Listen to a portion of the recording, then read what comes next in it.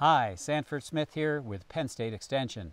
Today I'm joined by Calvin Norman, a colleague of mine in Penn State Extension, and we're going to talk about chronic wasting disease. Many people have heard about this disease. It's often referred to by its acronym, CWD. So if you hear us saying CWD, that's what we're talking about today.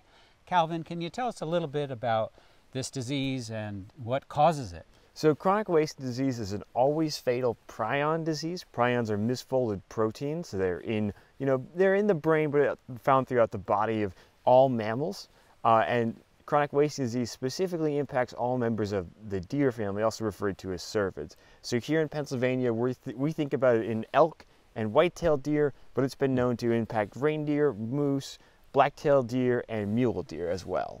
Yeah, this is a very serious disease, quite widespread, isn't it? Unfortunately, it's in many states and several countries. So if you want to learn more about the history of chronic wasting disease, you can check that out online, go to any good reputable website, and it can tell you that. We're going to talk about the problem here in Pennsylvania. How extensive is it? It's pretty widespread, and unfortunately it continues to be expanding. The oldest pocket of chronic wasting disease is in Management Unit 4A, so we have what are called Disease Management Units, or DMAs. These are areas that we know chronic wasting disease has been found, and we're trying to manage it as a state and reduce the amount of chronic wasting disease and try to keep it to those areas. And doing that requires effort from hunters like you and I, going out there and hunting deer and being responsible. Sure. Of course, all the work that you're talking about is being done by the Pennsylvania Game Commission. They do lots of education about this disease, and they also collect samples, don't they? So hunters can harvest a deer, and how do they process that?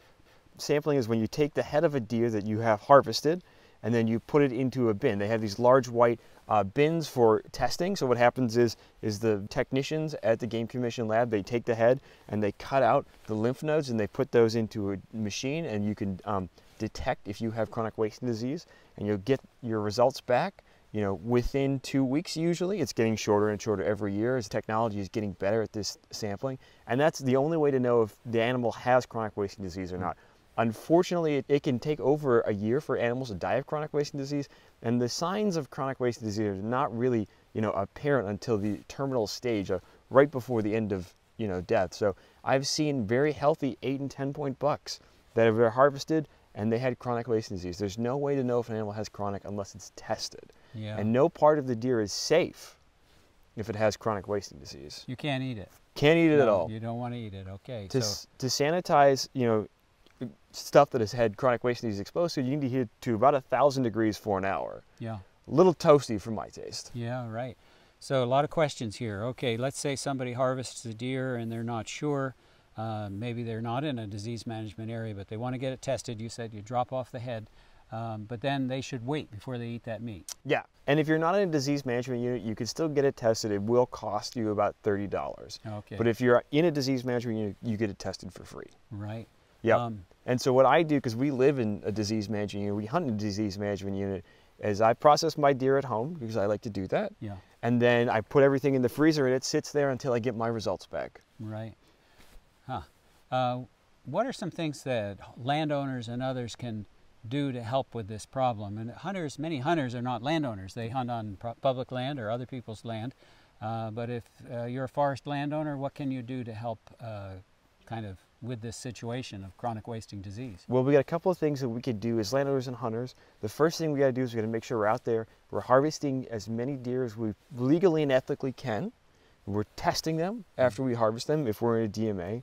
And then even if we're not in DMAs, we need to make sure we're not feeding deer or using any deer attractants, especially in disease management units. We don't want to congregate deer artificially, because that can help spread chronic wasting disease. Yeah, it's very contagious, isn't it, when they're in an area? That's right. And but chronic wasting disease has been found in deer attractants like doe urine, so it's important not to use those types of attractants. Oh, wow.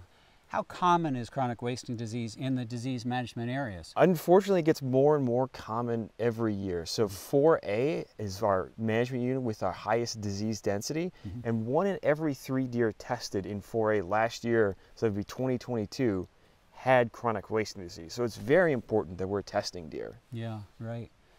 Ooh, that's a serious problem, and it's a regrettable one.